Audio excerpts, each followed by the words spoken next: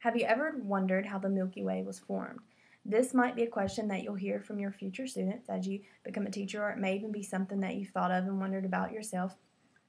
Well, this is a neat little story. It's a Cherokee Indian folktale, and it's called The Story of the Milky Way. It's by Joseph Bruchac and Gayle Ross. It was published in 1995 by Dial Books for Young Readers. It's a story of an Indian village, which of course lives off the land, and they work hard to grow their own food and pick their own food and to make everything that they eat and everything that they wear and everything they do. So they just really work really hard to survive, of course, as Indians.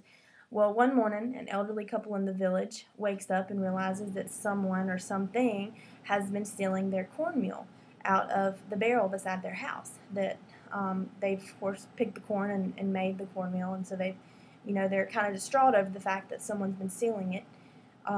So their grandson comes up with a plan for the next night to stay up all night and to try to catch the thief.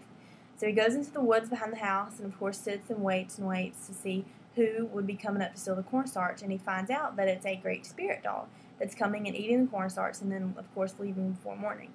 So he goes back the next morning and tells all of the village people about the great spirit dog. And they come up with a plan for the next night to try to scare off the spirit dog and to make it to where he just won't come back and eat any more of the food. So they gather that night and they hide in the woods behind the house again, and they wait for the spirit dog to come up. And as the spirit dog comes up, they give him some time to kind of start eating on the cornmeal and stuff. Well, then they come out of the woods, making a lot of noise, trying to scare him off. And it says, then all the people rose up, beating their drums and shaking their rattles. Thumb, thumb, thumb, thumb, shish, shish, shish, shish. The noise is as loud as the thunderer when he speaks. The great dog leaped in fear and began to run, but the people chased it, beating their drums and shaking their rattles.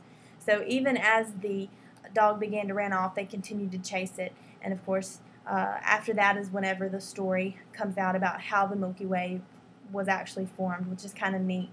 But anyway, that little section that I read, you could, have the kids get interactive with that part of the story and make the noises as, maybe have some drums or little rattles or something for them to shake and just get them involved in that way in reading the book. But it could also be a story that could be used in a study of the solar system or the Milky Way, or even a multicultural study on the Cherokee Indians.